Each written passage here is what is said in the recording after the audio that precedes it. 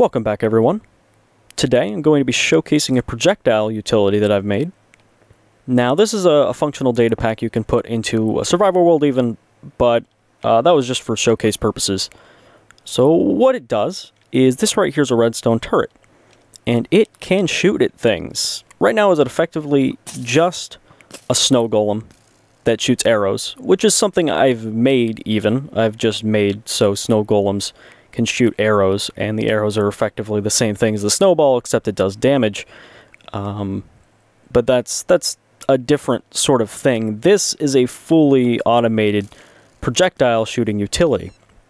As you can see, it's pretty good at its job. It does all of its calculations on its own. It's fairly simple when you get down to the bones of it, but it is a lot of awkward calculations.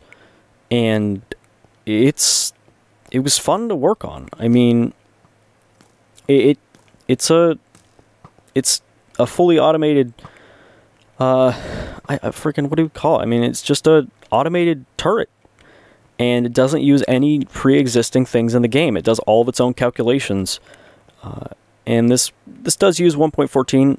I thought about it for a while. It is theoretically possible to work in 1.13, but there are some entity rendering limitations in 1.13 that do make it a bit more awkward.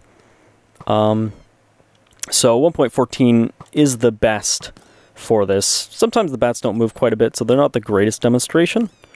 But I mean, this guy can aim, and as I said, it does it all on its own, and it does it instantly, meaning if I wanted to, I could set this thing to shoot 20 times a second, and it wouldn't hiccup at all. To make a new one, you've already seen me make one, but it's that easy right there. You just drop a dispenser on a redstone block and an armor stand, and then it'll just start shooting away. The arrows, once they hit the ground, do despawn. They are immediately killed. That's a resource staving thing, as well as just to ease up on the loop function, because I don't want it scanning through too many entities. This does right now target anything in a specific tag that I've created. I created a tag for hostile mobs and bats.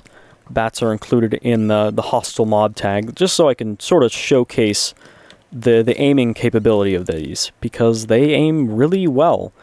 I mean, they'll shoot anything. They can take them down pretty quick. And I mean, this can be used for far more than just arrows. Right here you're seeing some of the weaknesses. Sometimes it's just barely misses the hitbox, which is a little disappointing. But I mean, if there's enough mobs in an area, it'll compensate.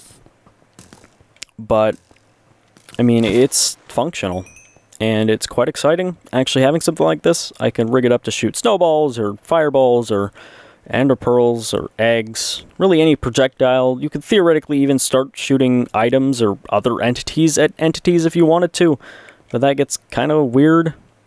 But I mean, you can do absolutely whatever you want with this utility. It is right now set up as a data pack for turrets, but as I said, it is a utility in its core. I'll have down the links and everything down in the description, so you can check it out. But other than that, thanks for watching, and I'll catch y'all next time.